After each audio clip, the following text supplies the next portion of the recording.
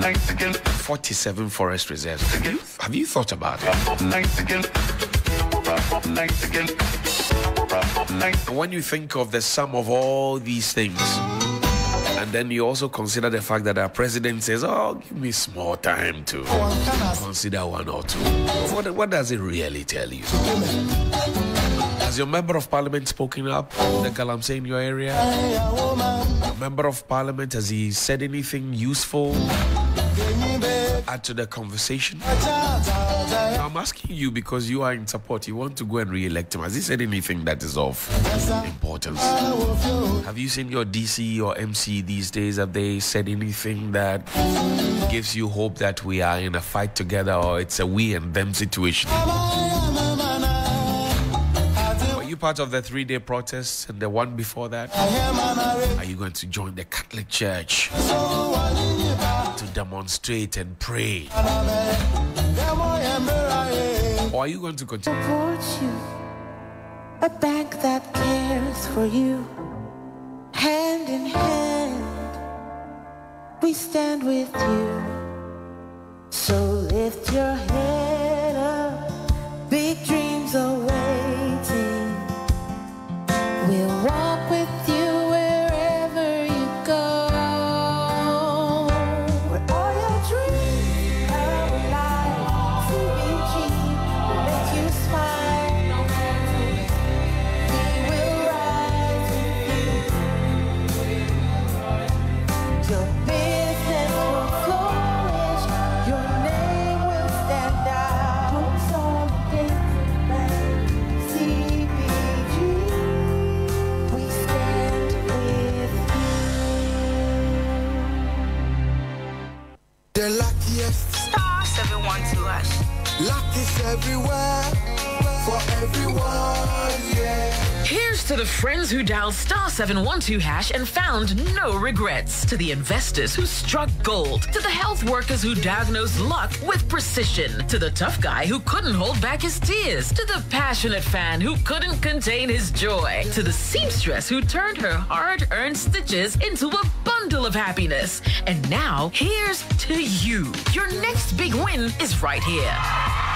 Luck is everywhere, for everyone, yeah. The luckiest. Dial star 712 hash. Now join in the luckiest winning celebration. Every 1st July 2024. Over dial star 712 hash. Now I can swap to tickets as a group, individual, and now even as a community. Now when Nisika Kessie, prizes are Kessie in the community draw, or go for the grand draw on the 30th of November 2024. Unlock your luck with star 712 hash. Now join in the winning streak now. The luckiest, Star 712 hash. luck is everywhere, for everyone, yeah. The luckiest. Imagine a place where voices matter, where every corner, every street, every community is a platform. A big bus moving through Accra, carrying conversations, questions, and the pulse of the nation. This is not just another show, it's your voice on the move. Join us as 3FM Sunrise hits the road, turning ordinary streets into platforms for extraordinary dialogue. Speak freely, listen deeply, and help shape the conversation that drives Ghana forward. Look out for the bus and tune in exclusively on 3FM 92.7, your urban lifestyle radio.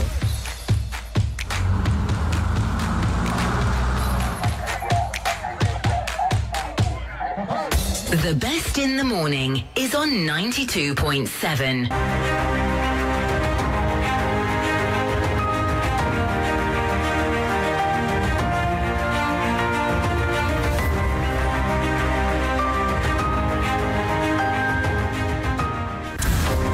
Media General is obviously against Galamsey. Want it stopped now. It's 20 minutes after 8 here on Sunrise on 3FM 92.7. Welcome back. Awolasewa is joining me in studio now. She is the coordinator for ECO Conscious citizens. Ola, good morning. Thank you very much for your time. Good morning. Thank you for having me. And grateful for all the work that you do for Mother Nature. Well, we are grateful for the press for raising this very important matter. You're doing an excellent job. We're grateful. Galamsey, how did we get here? Well, you know, I always say that Galamsey, if you look at the genesis of it, it was using hand tools, like you rightly said earlier on. So the likelihood of causing the kind of devastation that is taking place wasn't really there. Over the years, things changed, allow small-scale mining, do this, do that. And people said at the beginning that it's not going to work because your monitoring culture is either weak or non-existent. We didn't listen, and we are where we are. So I wouldn't even like to call it Galamsey because I think we're using the wrong word. We should just call it what it is: illegal mining. Clear criminality. I hear people say ban Galamsey. You can't ban something that's already criminal. Stealing is a criminal offense. You don't ban it. What you do is enforce. So let's use the right word. What we are dealing with is illegal mining on an unprecedented scale. The posture of the state institutions and the enforcers, have you been satisfied? Has it lived up to expectation in terms of this quest by the people to see an end to what we see now? Of course not. I mean, our culture of enforcement is either non-existent or very weak. Not just when it comes to illegal mining, whatever, whether it's noise pollution. We seem sometimes to be allergic to monitoring. And when we have that kind of situation, you don't start something like small-scale mining, where there are thousands of operatives, even the big-scale mining companies. How well are we monitoring? How much more when you have thousands of small-scale mining operators? Your monitoring regime is weak. Look at building. People build on waterways. They build anywhere. They build on pavements. And the relevant institutions just stand idly by. So it's not just when it comes to mining. In almost every area, our monitoring regime is weak. You're advanced in age. Somebody will say, why doesn't Olasewa sit at home, enjoy with the grandchildren, enjoy, you know, what life has to offer, and leave all these things to the government and other people to do? Why are you so interested in all of this? Well, I've always been interested in the environment. I mean, from an early age, I've been interested in the environment. And we all have what we need to do. I remember Wangari Maathai, the first African to win a Nobel Prize, African woman, and she said, we all have something to do. Her little thing is planting trees. And we know that she got the Nobel Prize for what she did in Kenya, completely transformed things. My little thing is the environment. I've always cared about the environment and will continue to do so. And I think anybody who doesn't realize that, I mean, we were talking about building a cathedral, but we don't realize that God placed us in the Garden of Eden, if we believe the good book. And we look at the description of the Garden of Eden. So we realize that for our own well-being, we need to have a clean and green and beautiful environment. That's where we thrive, where we commune with nature. So when we sit idly by whilst our parks and gardens are being built on, in Wa, for instance, petrol station was being built on parks and gardens land. If we look at our parks and gardens across Ghana, they have been encroached upon, whilst the authorities were just watching on. So for me, the environment is important. And if you care about your children and grandchildren, what are you going to leave them? A devastated environment. And I keep on saying that if our ancestors, our forefathers, had been as wicked and irresponsible as we are, what would we have come to meet? There are those who say this whole fight and, you know, call for an end to this menace and this sin against nature should be halted until after the elections. What do you think? Well, I mean, anybody who says that, I'll say it's a complete disgrace. When people are being poisoned, what you're saying is that continue being poisoned until we have the elections. It's a complete disgrace. We are where we are because we have people who are in political office, some people who are standing, who have no regard whatsoever for the people they want to rule. They don't care if they rule over people dying of kidney disease, dying of cancer. It really doesn't matter to them. All that matters is for them to be elected. And I think shame on them and shame on of anybody who votes for such a person. Would recall that 7 years ago, the president put his presidency on the line. My understanding of putting your presidency on the line is that you've seen the catastrophe we are facing. You are saying that come what may, even if I lose my I lose the elections, we're going to do the right thing. And history will bear us out. But rather, he put his presidency, quote unquote, online. And when, in my opinion, the NDC also exploited it by former President Mahama going around saying that he wasn't going to he was going to free Galamsey, and as we can see, the NPP lost in the illegal mining areas. Then he changed his tune, and I think that's a disgrace, because there's a reason why you put your presidency on the line, and you should just be resolute and follow through. We need people who are resolute, who care enough about Ghana. Did you think the president was going to do that? When he made that comment, did you think he was going to follow through? Well, some people didn't think so, but I thought he meant it. I, at the time, honestly thought he meant it. But only he knows whether he meant it or not. But whether he meant it or not, if he meant it, then it's not a question whether you lose votes or not. Because before God, you need to do the right thing. Let me say it very clearly now. God is not mocked. We reap what we sow. And anybody who thinks that God is mocked had better think again. The different, if you read, for example, the Professor Kwabena Frimpong Boateng report on the Interministerial Committee on Illegal Mining, he says at some point the team that were assembled for him, including 9 other ministers like himself, some cabinet ministers as well, they abandoned him. Only 2 were left to work with him. So 7 of those ministers abandoned him. Some of those ministers have found themselves into a reconstituted team to want to fight this canker that we have. Again, I ask you, what signals does it send to those of you who have been doing this for many decades? What does it tell you? Well, I mean, we wonder whether there's any fight against illegal mining. The perception is that the firefighters are the arsonists. So that is why Professor Frimpong Boateng found it very difficult. And in fact, his report sat on somebody's desk for how many?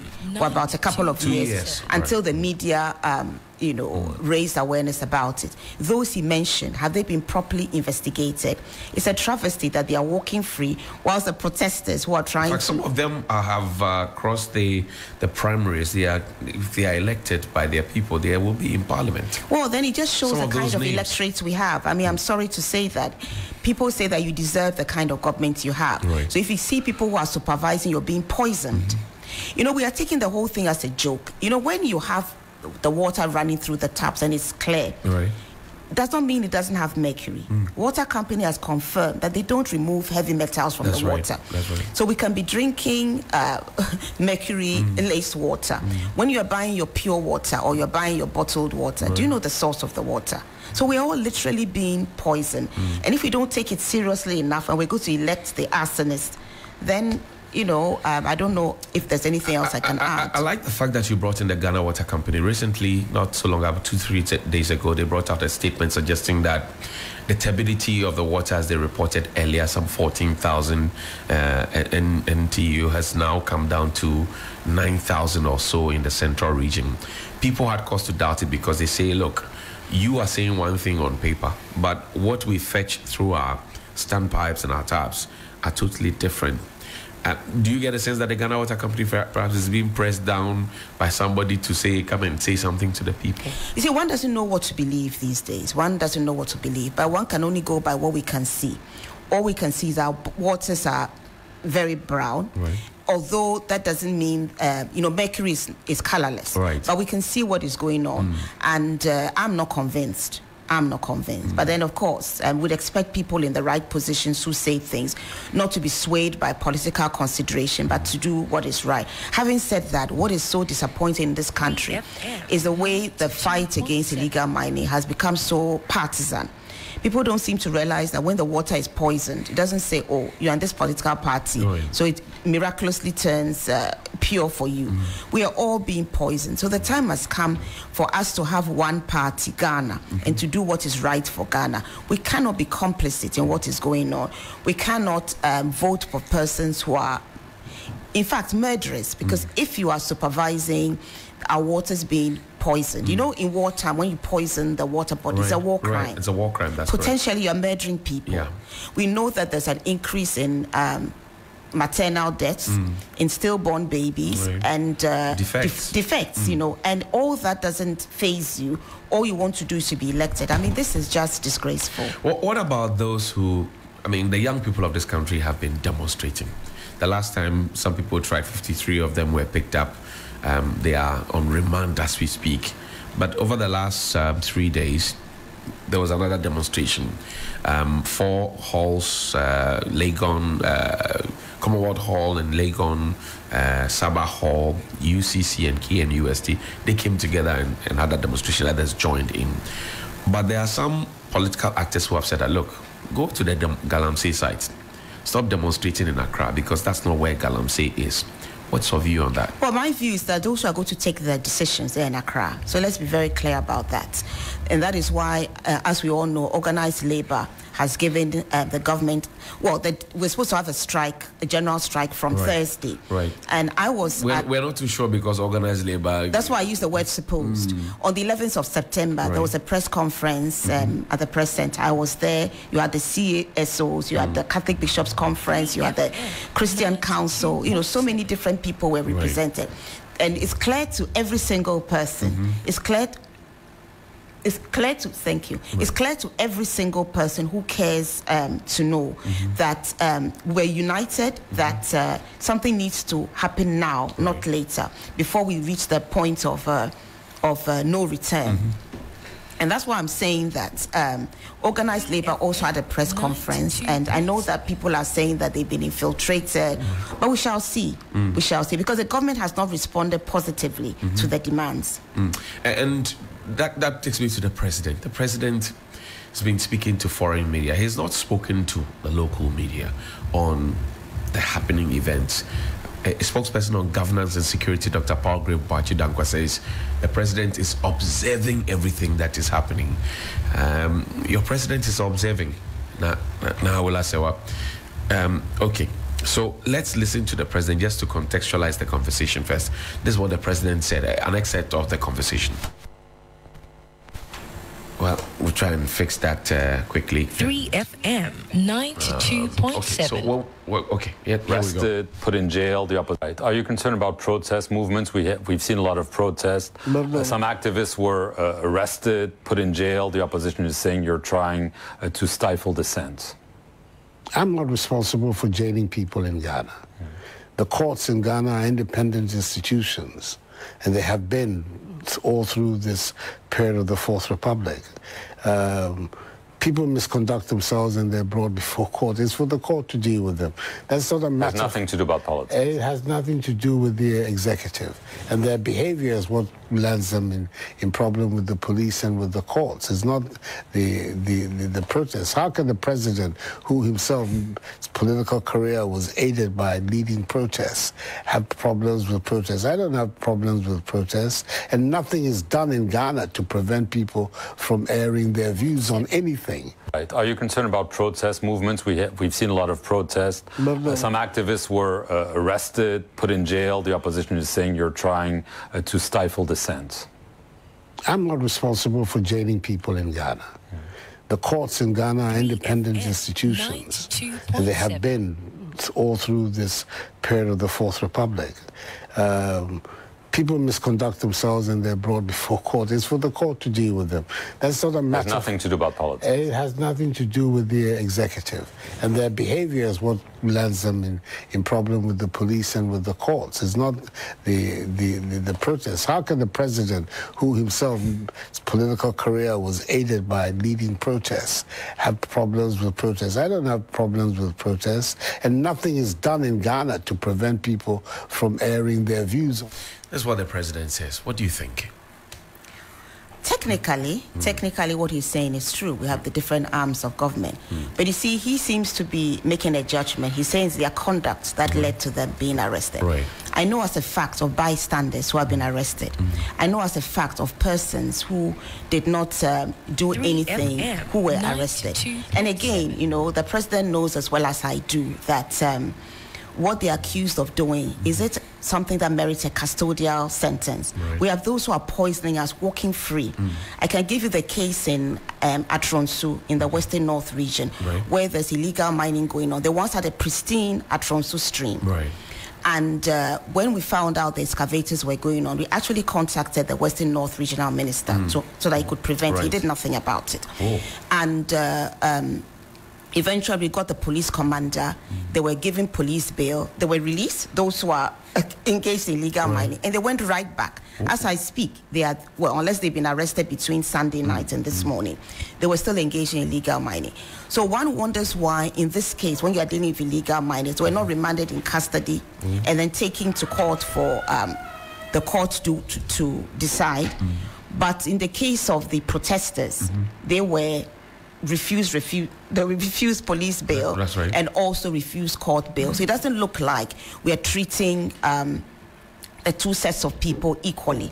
One is actually engaging in activity that could lead to people dying, and they are being treated, with kid gloves. And then when it comes to the protesters who are drawing attention to it, they are the ones, being imprisoned. And I think that is a travesty of justice. The president is trying to take himself out of the equation, and rightly so. But the Attorney General, Minister of Justice, is an agent of the executive. Of course he is. That the president leads. Of course he is. And we know that he can withdraw the charges if he is so minded. But he argued that the people should not be granted jail.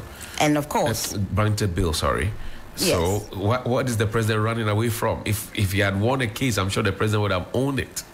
Well, I mean, he's a lawyer, and lawyers know how. I'm a lawyer myself. He's a lawyer, and lawyers know how to present cases. But I think that perception is also important.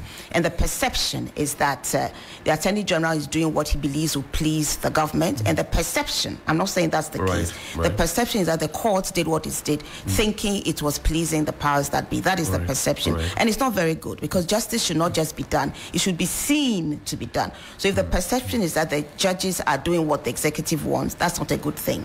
Right. Mr. Joe Jackson is a senior citizen. He's the chief servant also at Telex Finance. Joe, welcome. Good morning. How are you doing?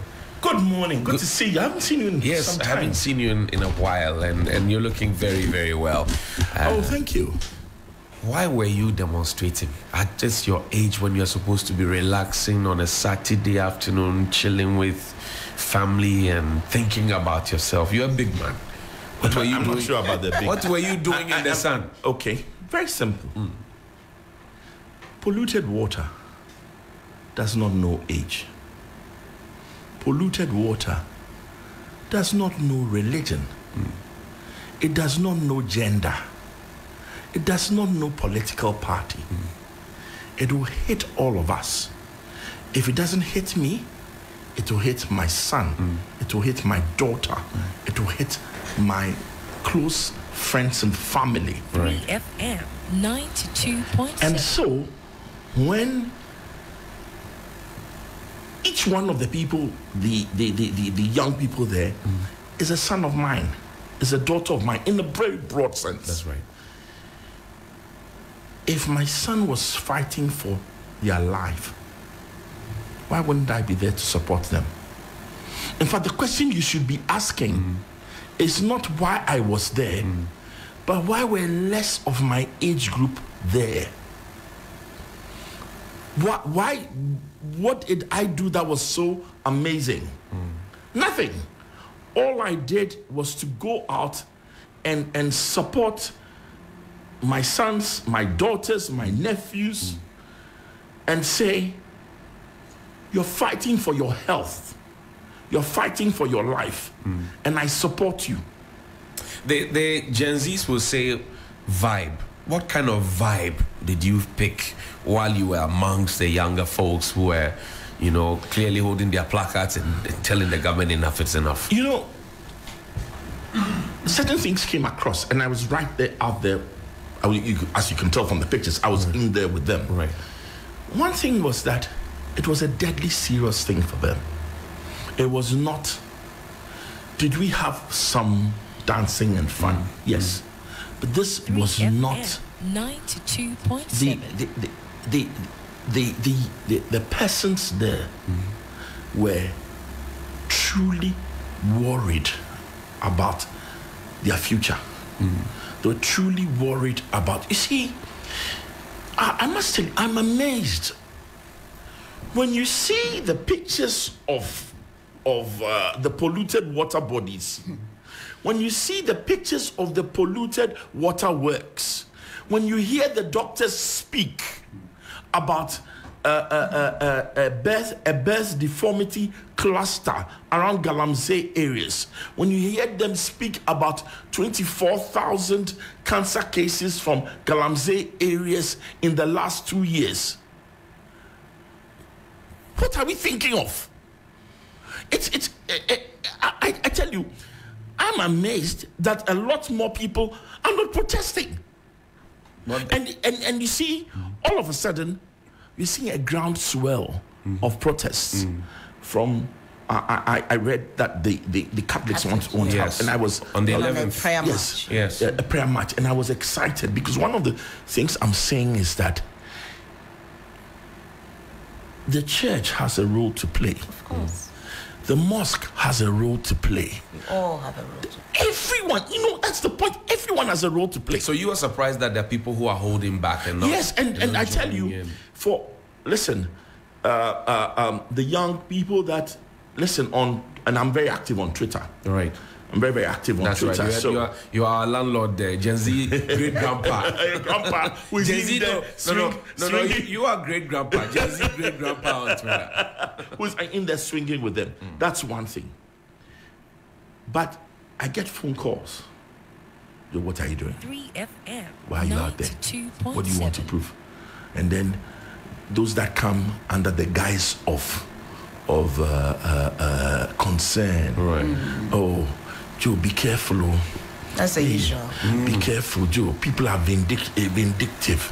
Joe, at your age, if somebody pushes you, you have a bad knee. I said, listen, all this pales into insignificance when I just think that my sister-in-law brought me a ball of kinky from Yamransa, and I love Fanti kinky. It's one of the things I really enjoy, and I eat it in all forms, and I eat it as soakings, and I eat it with my stew and soup and I'm in a futu man. That's what we eat on a daily basis. And when I have to take the ball of kinky, and it just strikes me. Oof, this is from the Central Regional. How was it prepared? That is the problem. Mercury cyanide And lead. can I even add something here? A scientist was telling us that, when they want to reclaim the land, you can plant things. One of the things you can plant is corn, because corn absorbs poison. Yes. And there's corn coming from, I believe corn is coming from the illegal mining areas. So what you're saying is absolutely Which true. means that if you consume corn or corn-based meals, you could be taking in some more, according to the Because he was telling scientists. us that what they do sometimes, they plant corn, and of course later on destroy the corn under the right supervised. Yes, exactly. Wow. So if corn is coming from there, it's absorbing the poison. So apart from the water, there's also the corn itself, which could be And placed. corn is a staple all over this country. I mean, take away corn, cocoa, and other varieties, millet, etc. So you see, the point I'm making is this: 3FM. you can't sit here 2.7. and think this is far away.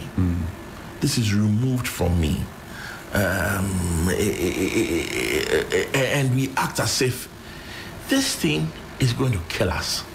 It's killing us. It is. But I want to ask, and this is to both of you, Joe and Ola. This sentiment and this emotion and passion and the drive that I get from you both, which has rubbed off me. I mean, I must confess this. The lands, the parks and gardens thing, it rubbed off me. That was when I said, whoa, this grabbing is going on, and I started my own, portion of it. Do you get a sense that the state gets the same vibe? Again, I'm using Gen Z terms. Do you get the same vibe, Joe? The state that must lead for us to follow. Well, first of all, the state gives us, I'll use your term, the vibe, that it is afraid of the 500,000 people who are directly affected by, directly benefit from Galamsey. Now, what we have to put across very well is that if you are scared of 500,000 people, why are you not scared of the millions of us who don't benefit and are worried about our health? The state does not... Listen, I'll be honest with you. I feel that over this issue, the state is compromised. The politicians are compromised. They and the 3FM. I'm even wondering whether they are truly tone deaf or they are pretending to be tone deaf because of how compromised they may be. We all know. Listen, there was a speech by the Asantehene, which was last year, not even this year, in which he said, it was on Galamsey, and he said something. He said, all of us know who the Galamseyers are. Why are you asking us why are we having this meeting to say what should we do? When we know what to do. When we know, not only do we know what to do. We know the people. We know the people. Exactly, that's what I mean. We know what to do because we know who And the only reason why maybe I can't mention names here is that I don't have proof, and so I have to be careful that I don't I don't get accused of libel or whatever. But you see, listen, we've even heard the minister in charge accuse certain institutions, and these institutions are mining in forest areas where they shouldn't. Right. And these institutions, nothing has been done. And remember, you see, I'll be honest with you, even the term Galamsey upsets me. We should use illegal mining. No, I don't even like it. What do you want to use? Why does it upset you? Let me tell you why. The worst corporates have licenses. It is the methods of mining that are killing us. They're using illegal methods. They're using the absolutely dead cheap methods to recover gold. The people you see, those pictures you see of young people and other mining, those people are the victims. Those who are the beneficiaries are those who are buying machines that they shouldn't. The chamfans. The chamfans should be illegal. Chamfans are sold by the roadside. We see them. Try going to Oda. Try going to Kumasi. Try going past the Koko. The chamfans are there. The illegality is not in that they have. It's not about whether they have a license or not. It's about the methods of mining gold. How they're going about it. So when we say we should ban Galamsey, I ask myself, if it is illegal, what are you banning? You cannot ban an illegality. You see, what we are doing, what we should be doing is not, when we say ban Galamsey, it's almost inane. We should be going after the methods of mining that pollute our water bodies. Let's be absolutely clear. Right. I've always said that I don't like the term Galamsey because if you look at the history, Galamsey had nothing to do with heavy duty machinery. But let's be clear, when you say illegal mining, it means that what you are doing is not according to the law. I have a driving license. Does that mean that because I have a driving license I can drive whilst intoxicated? I don't need to obey the highway code? Of course not. Or having drive opposite traffic. Yes, or just drive on pavement. Or drive a ramshackle So that doesn't mean so and I think Professor Frimpong Boateng made it absolutely clear that the fact that you have a mining license does not mean you are not engaging in illegality. So the license tells you what to do. But if you go outside the parameters of your license, you are engaged in illegal mining, pure and simple. So it's not a question of having a license or not having one.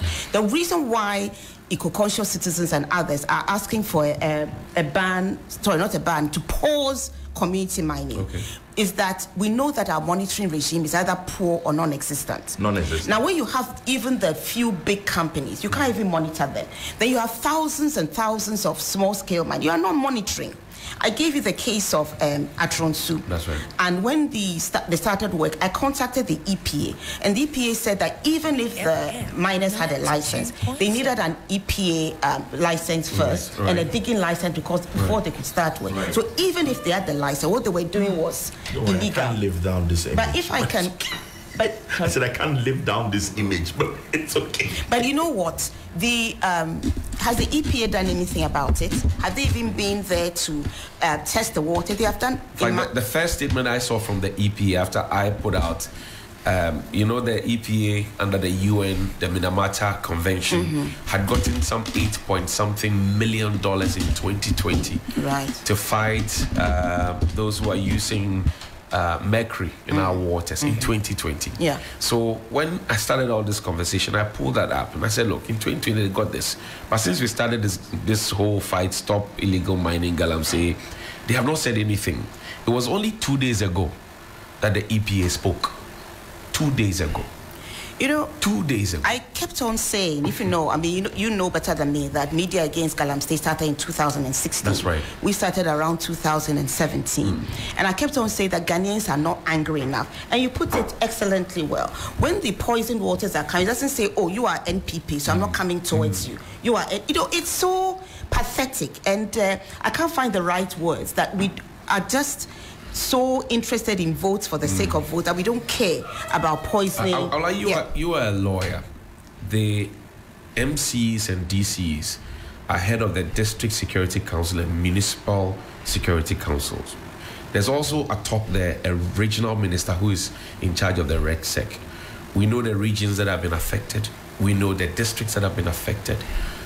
Nobody has faced any consequence, either as DC or MC or regional minister, for whatever is happening. It's business as usual.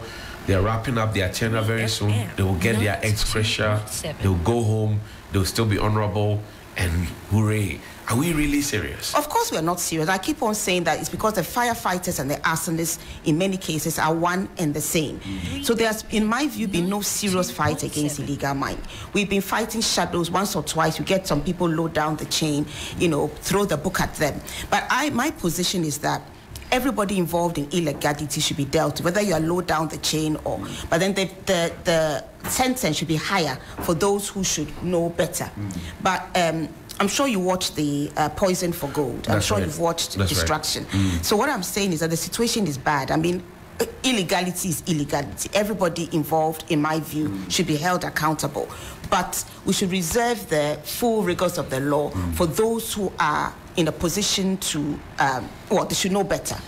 And where you have a situation where, I would say it, where, for example, you had the directors of Akonta Mining who are alleged to have destroyed parts of the Tano Nimiri Forest Reserve. And we have our president becoming a judge and saying that they are not in this at this present time or whatever involved. Then we have a real problem.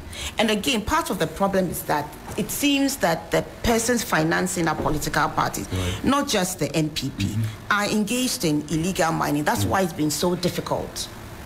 Because for me, there's no fights going on. We know who they are. If we want to arrest them right now, we can do that. The president can pick up his phone right now and order the arrest of those who are bringing in the chamfans and have them arrested. But these conversations, it's as if Ghanaians are taking for, I don't want to use the word on live TV, but we're taking for fools.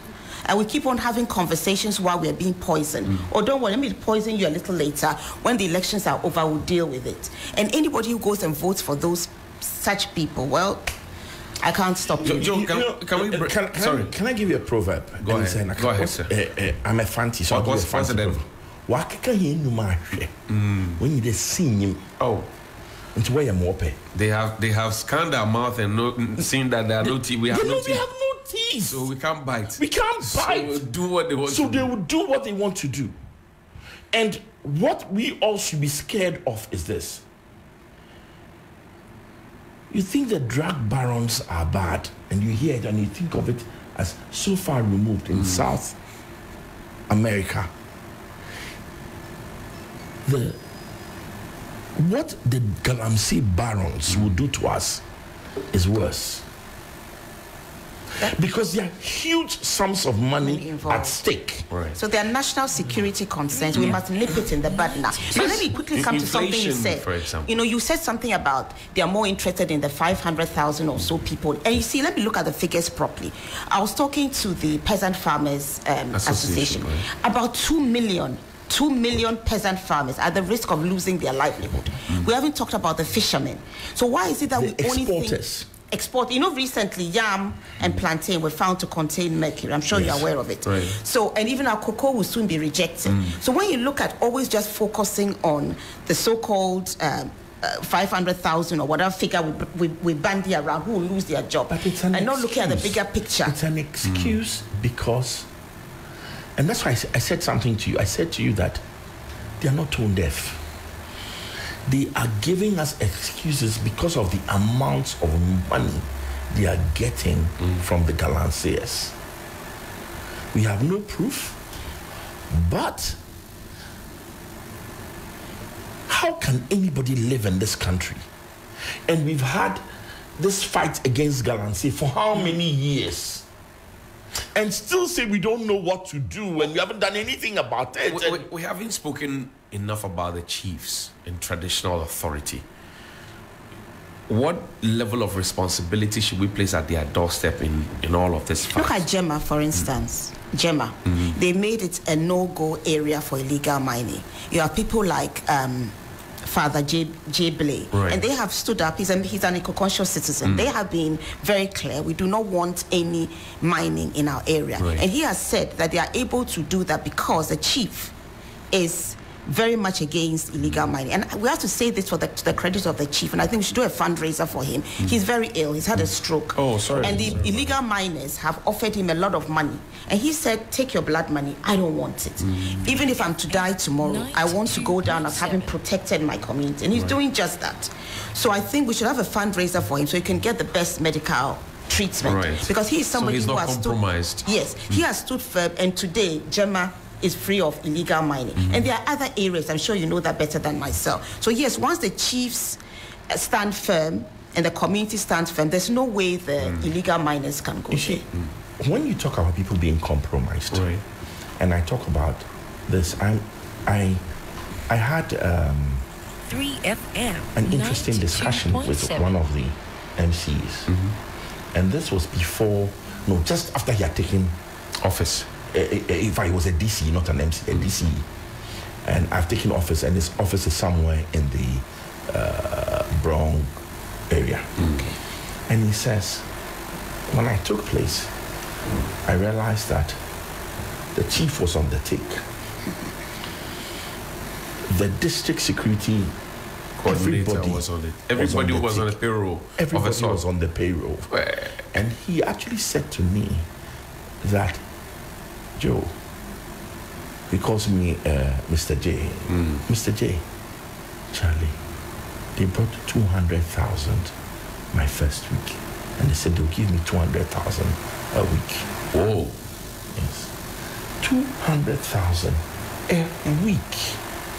So that he turns a blind eye. He doesn't look. He doesn't look. Doesn't watch. Doesn't and, act. And so I asked him, he says, the first weeks, and I was being difficult, the chief called me and spoke to me.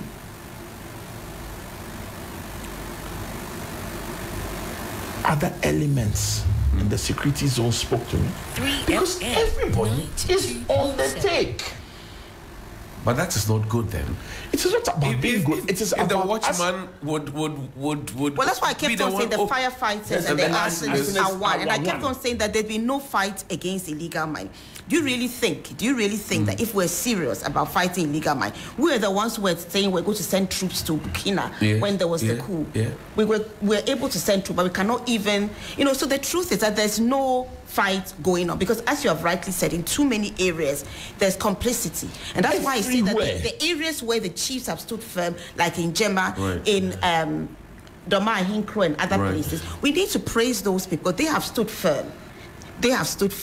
Because once the chiefs the executive, I mean the DCEs, the police stand firm. Where are the illegal miners going to park? And because of the complicity. Yes. So but Asante has been distooling a few of his chiefs, one or two of them, and actually telling them that, look, those of you who are coming for you. Let me tell you what has happened.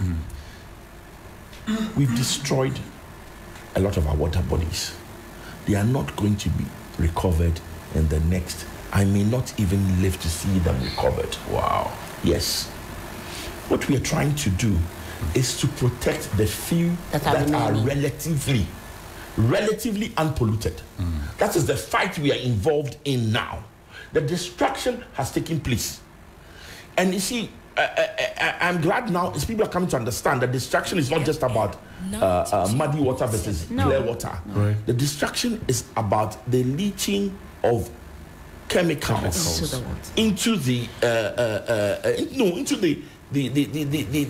water value chain, into the food chain, that will kill us slowly by cancer, and it will give us birth deformities. And guess what? I may sit here. Somebody put up a banner, and I called it the banner of the day, and mentioned a very popular restaurant. Right. Expensive. Around cantonments or airport. Do you think they cook with Bella holy water? And says we all they use Galamsey water. And so you can't and I thought it just captured in a very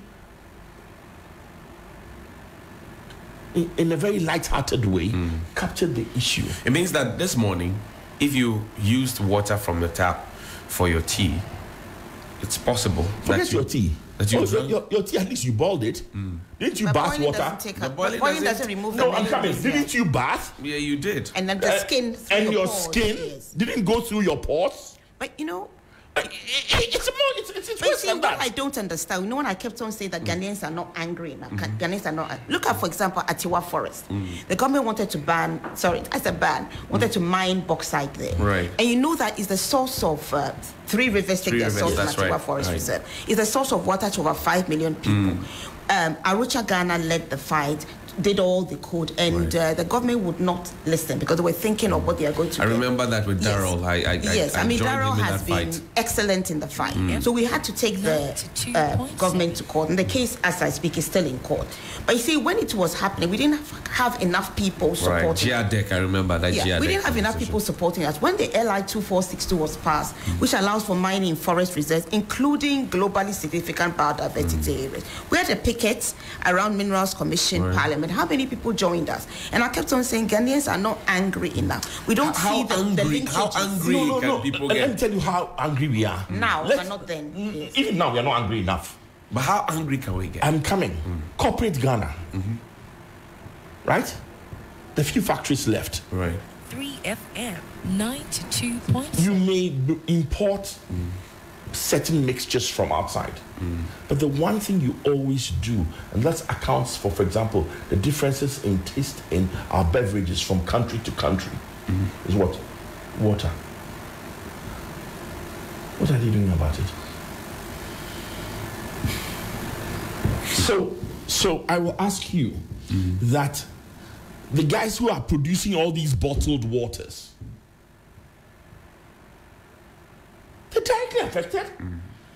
Where is their stand? Where is their where is their association in this? Because you know we are driving to the point where we'll soon get to the point where we have to ask FDA to have now new labels and new certification right now, where to certify that your water is free of mercury, cyanide, lead. All these. That is the base we can have to start this process. So where's corporate Ghana? So that if you don't meet the prerequisites, you're not on the market. Where is corporate Ghana? Now let me tell you something and give you a different perspective from the financial sector. It's easy for us to think of this in terms of water is polluted, water bodies are polluted. Think about it. cocoa collapses.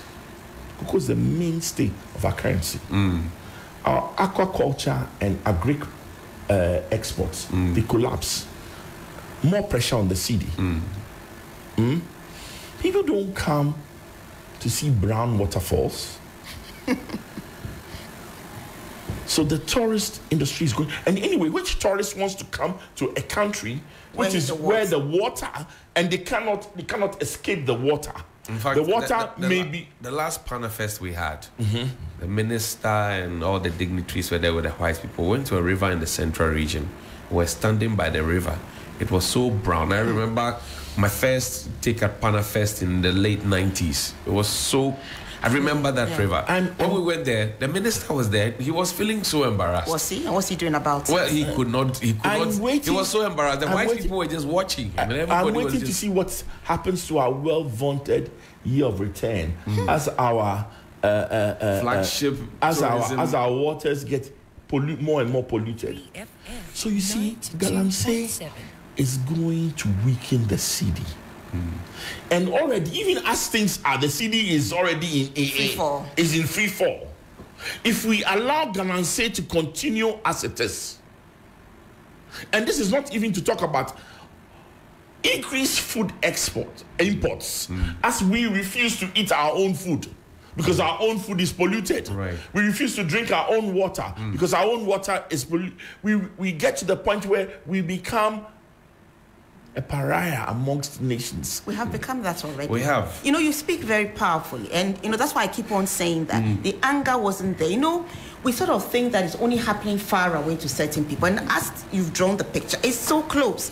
And this parading the figure of the miners, as opposed to the health concerns, as opposed to the food security, as opposed to the national security, because they are very, wealthy and they are armed, and we have to nip it in the bud. And so it's a travesty that we're thinking of conversations. The ship is sinking. Is this a time to have a conversation? The plane is about to crash. That way you go and have a conversation.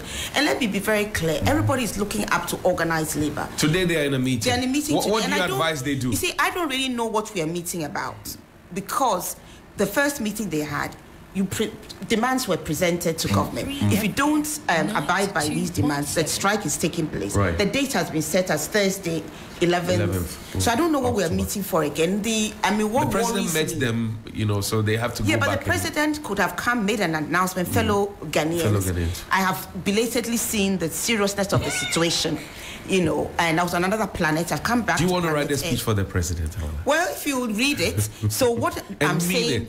What I'm saying is that I've accepted that we need to declare a state of emergency and go and remove all the illegal miners from our forest reserves, who mines in forest reserves, and our water bodies.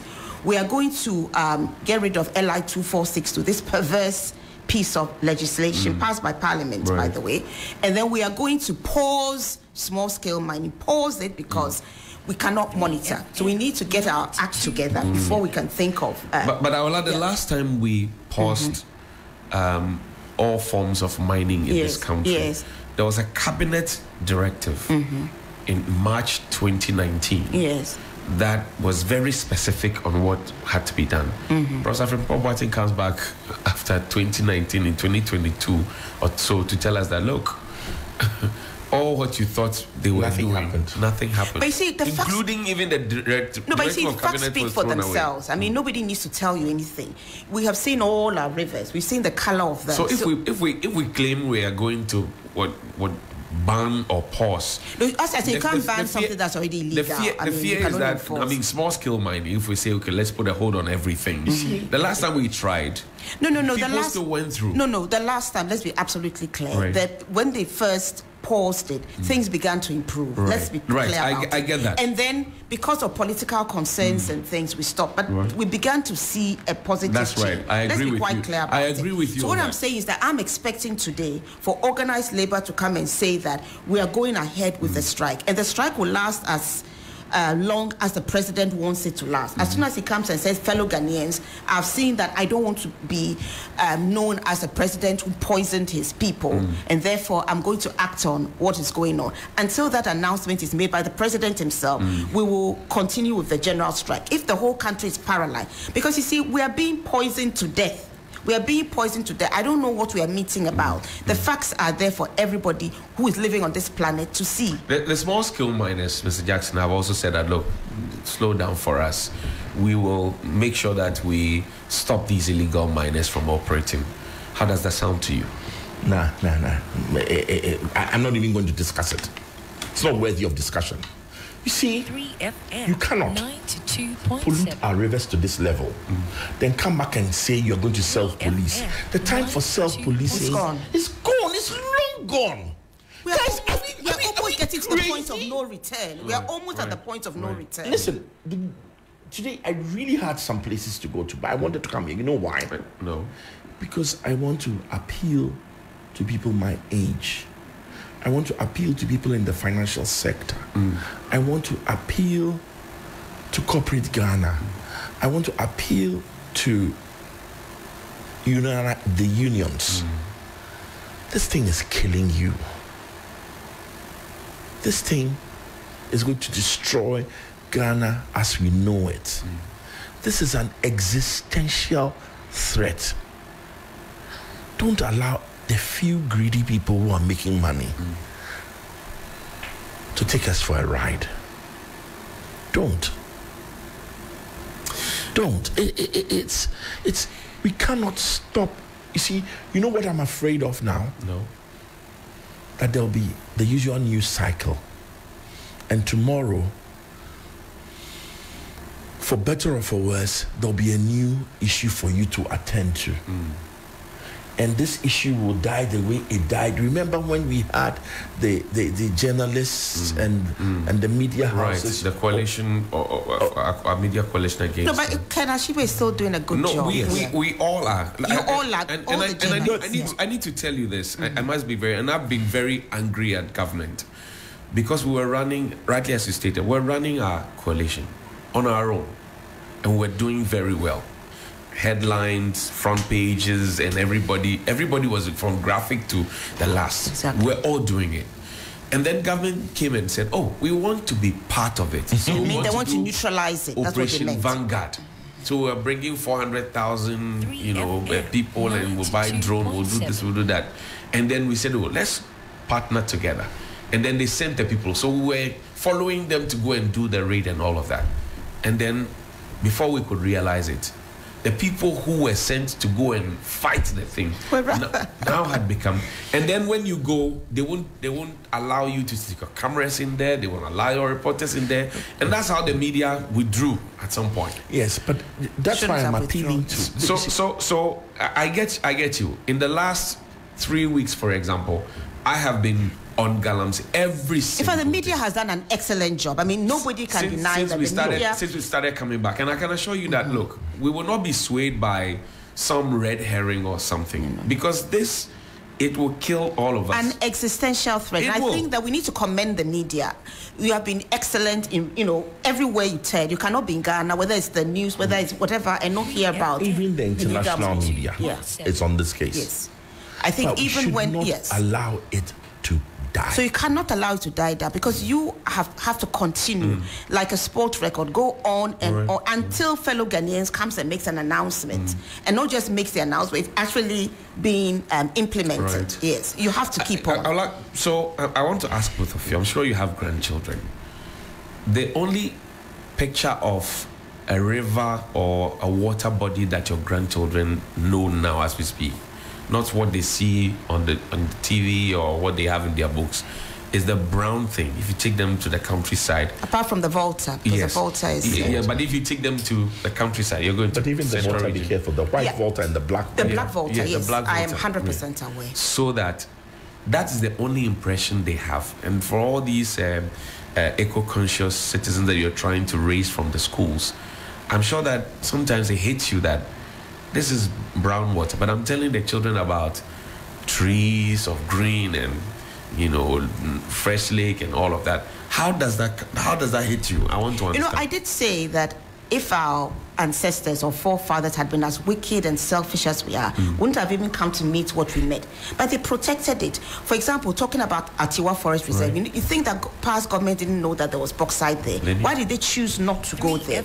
So we have to just continue raising awareness, you know, and it's everywhere, whether it's our parks and gardens being built upon, whether it's our wetlands, the Ramsar sites being built on, you know, everywhere you look, there's environmental disaster going on. But we need to keep on and on and on. And until Ghanaians are angry enough that we realize that we can't afford to be partisan, it doesn't matter. Our political party now has to be Ghana, and we have to put Ghana first because we are being poisoned. When you're having your bath, are you going to use bottled water from outside to bath? You are cooking. You know, we don't seem to understand the seriousness of the situation. And those who are making 200,000 a week, they can afford to bath and brush their teeth and everything with bottled water. Even they. But we can't. And I have a very good friend who has kidney disease. He's on dialysis.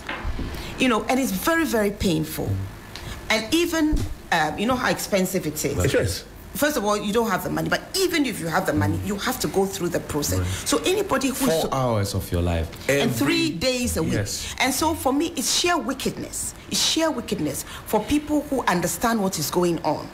Those in authority are not, you know, they know what's going on. They're not stupid. They're not stupid. Thank you very much. To put votes first and to supervise the poisoning of people. You've talked about it when we had the Erastus Saidan brilliant job, poison for gold. The pathologist was there and he said that, you know, when he started to see the increase in maternal death, he analyzed the placenta full of mercury.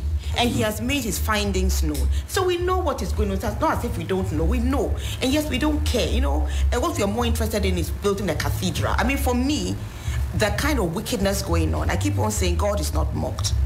But I'm relying on the good people of Ghana to become angry enough to say that even if I'm getting 200,000 cedis a week, that is not going to save me. It's blood money.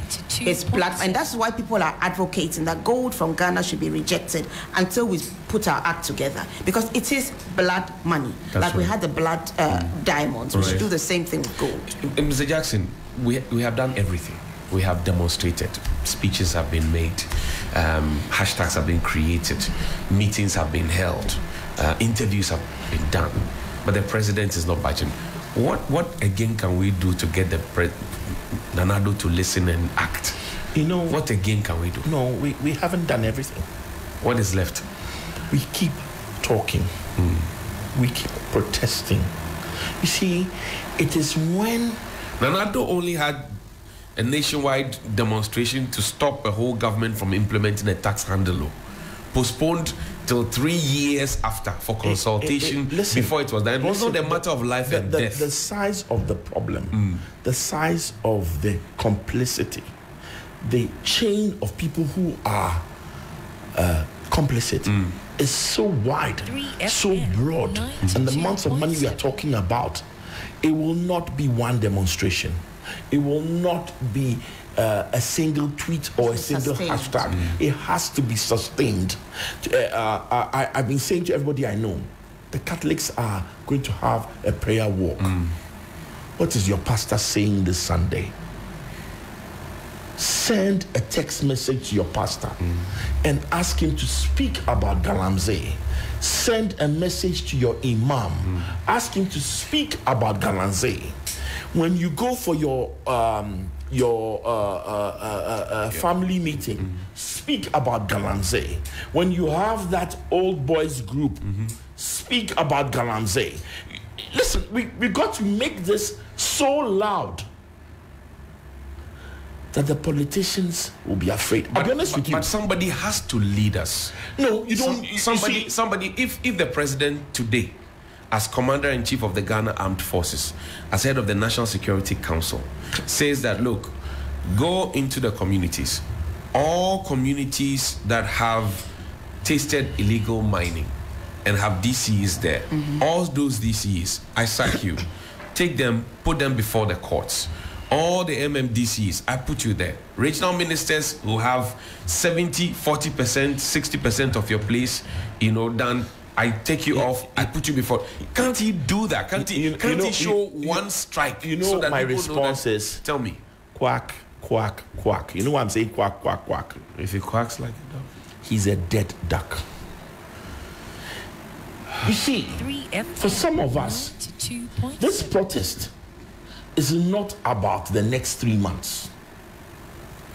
This protest is about whoever is going to take power on the 7th and that's why we January. said all political parties should sign up to it. Right. Who's ever going to take power on the 7th of January? Let's know what's in your head. Yes. And tell you that we are watching you. This, what you see from organized labor today is, I like what we used to say when we were kids, comedies. It's just the beginning. We are being poisoned to death. Our children are going to be born deformed. Our economy will collapse. Listen, today is what? Today is 7th. Exactly. October. Today is the 7th of what? October. 7th of November. 7th of December. 7th of January. It's all over. Yeah. And that is why.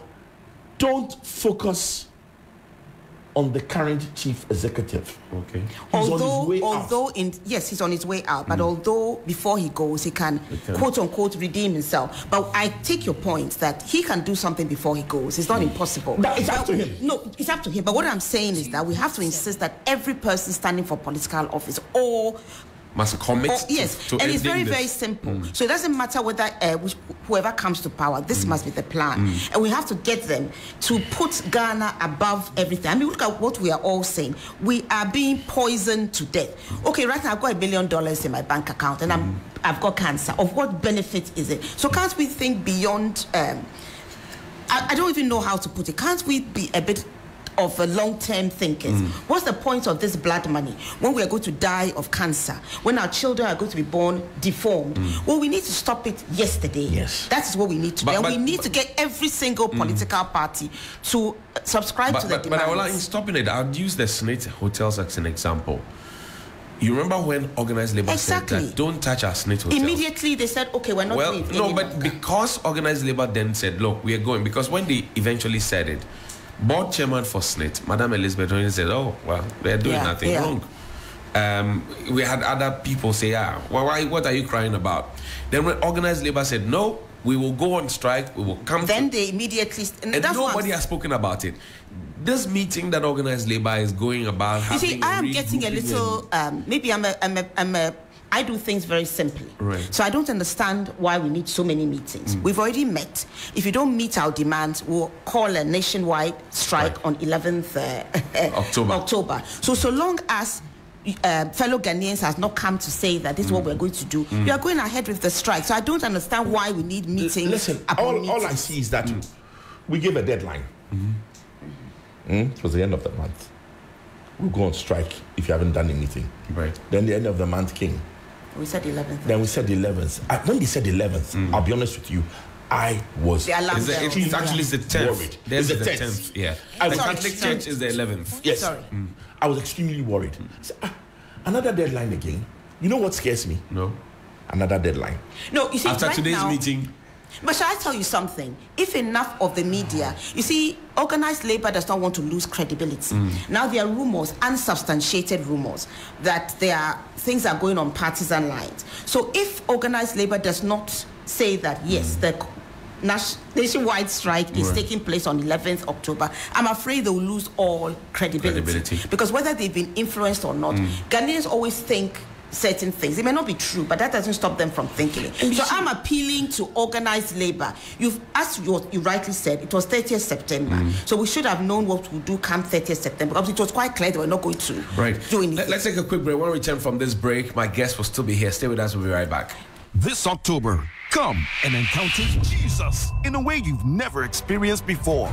The Maker's House Chapel International presents Experience Conference 2024 under the theme Jesus from 6th to 13th October. Join us for a week of divine connection and spiritual renewal.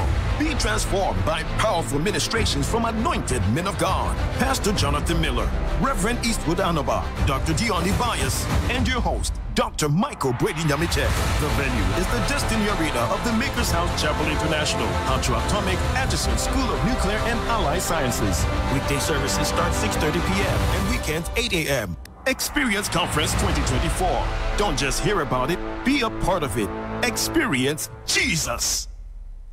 The luckiest. Star 712 hash. Luck is everywhere. For everyone, yeah. Here's to the friends who dialed star 712 hash and found no regrets. To the investors who struck gold. To the health workers who diagnosed luck with precision. To the tough guy who couldn't hold back his tears. To the passionate fan who couldn't contain his joy. To the seamstress who turned her hard-earned stitches into a bundle of happiness. And now, here's to you. Your next big win is right here. Luck is everywhere.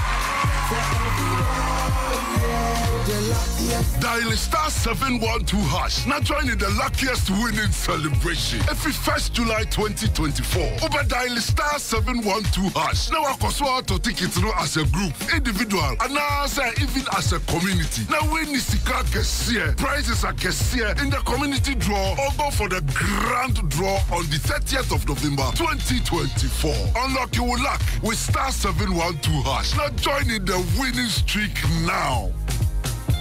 The luckiest. Star 712 hash. Luck is everywhere. For everyone, yeah. The luckiest. The most comprehensive election coverage. Top-notch presenters and well-versed analysts. Dedicated reporters and correspondents in every nook and cranny across the country. All the action, every incident reported. All the big stories covered. All facts cross-checked. Every figure verified. Every vote monitored and accounted for. The numbers tallied, analyzed, and interpreted. We have invested time and energy in order to bring you a comprehensive elections coverage. The whole world will be watching us on TV, online, and radio. Election Command Center. Facts, analysis, results.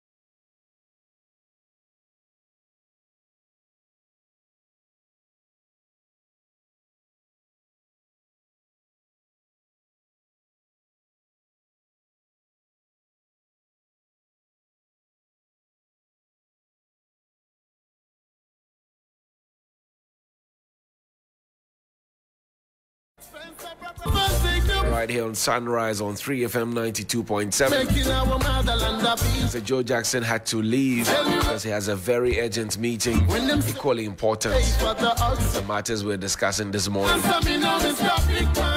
Aula Sewa is still here with me. She is the chief servant of eco-conscious citizens. They've been very, very passionate about all this Galamsey conversation. I'll play with them. Strike actions, industrial actions.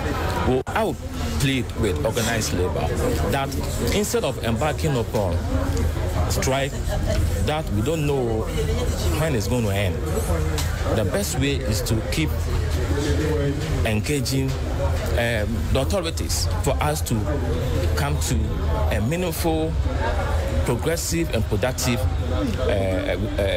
solution to this particular problem. You know what I mean? So I'll play with them. Strike actions, industrial actions will only lead to, for example, a reduction in productivity. That will also affect our revenue envelopes and all that. Is that what we want? We are a country that is seeking to raise revenues, to build our roads, to build other infrastructural projects. That should be the focus, okay? Nobody should think that the fight against Galamsey or illegal mining is something that is easy. It's complex, and we all know what is happening. But it can be dealt with effectively, and we can win it when all of us see the need of protecting our lands and our water bodies. My plea to organized labor is that their ultimatum, for me, is not the best. If you enter into the negotiation with a certain mindset, okay, you are fixated on your position, then it becomes difficult for us to... Labor, slow down. Hola. That's your member of parliament for Kwadaso. Says organized labor should slow down. It will affect productivity. We don't want that. What do you say? I'm lost for words. I'm not sure whether he's living in Ghana. Perhaps he's living somewhere else. I can't understand what he's saying. We've been having conversations upon conversations. I was at one with stakeholders, I believe, last year. And for the past 7 years, we've been having conversations and all sorts of things. We've reached the point where every sensible Ghanaian should know that we face an existential threat. The time for talking is gone. On 11th September, there was a press conference. And organized labor made it clear that they were giving the government up to 30th September to meet the demands. There was also a press conference organized by Media Against Galamsey. I was there. Catholic Bishops Conference was there. Christian Council, and so many other CSOs. Before then, the GMA had also come up with a statement. So had UTAC. And the time for talking is gone. I'm not sure if the honorable member for parliament is not aware that as we speak, people are dying of kidney disease, cancers, there are the stillbirths, maternal deaths, deformed babies. I'm not sure if he's not aware that our water source is being poisoned, and that Ghana Water has clearly stated that they cannot remove, or they do not remove, the mercury and other poisons from the water. Other metals from the water. I'm not sure if he's not aware that the loss in revenue has already come. Very soon our cocoa will be rejected as being full of mercury. Recently, yams and plantain were found with mercury. I'm not sure if he's not aware that over 2 million peasant farmers stand the risk of losing their livelihood if the situation continues. So for anybody to suggest that when the plane is crashing, we should be engaging in more and more conversation, then you've lost the plot. What we need is action. We're even surprised that organized labor gave up to the 11th of October. But right now, the only person who can stop the strikes from taking place is the president. All he needs to do is to go on air and assure Ghanaians that he is going to implement the demands. And they're not unreasonable demands. Which Ghanaian does not think it's a good idea to stop what is going on? Go to the forest reserves and remove illegal miners and equipment from there. Do away with LI 2462, which allows for mining in forest reserves, including globally significant biodiversity areas. Pause small-scale mining. We're not picking on small-scale mining. We're being realistic. We cannot monitor them. Our monitoring regime is clearly non-existent or not able to do the job it is tasked to do. When it comes to big companies, there are few of them, and maybe you can regulate them better. We're unable to do that with small-scale mining. And then seriously look at Professor Frimpong Boateng's report. And I think that if the government wants to preempt the strikes or wants to save Ghanaians from certain death, it would make an announcement today. If it's not willing to do that, then organized labor doesn't have a choice. If they don't go on with the planned strike, they'll lose credibility. Ghanaians will begin to wonder whether or not they've been influenced. So I'm appealing to all those who put Ghana first, Ghana before party, to understand that we face an existential threat. The water that we are drinking right now, we don't even know if it has mercury in it. Lead or cyanide. We don't know, and we are drinking it. Not all of us can afford to buy water from outside, brush our teeth with it, cook with it, bath with it, and what have you. So let's be serious. Let's be serious for a change and put Ghana first. Thank you. Olasewa, we're grateful for your time and spending your morning with us. We're happy. Thank you so much. It's a very important matter. Thank you for having me. Thank you so much indeed. Grateful.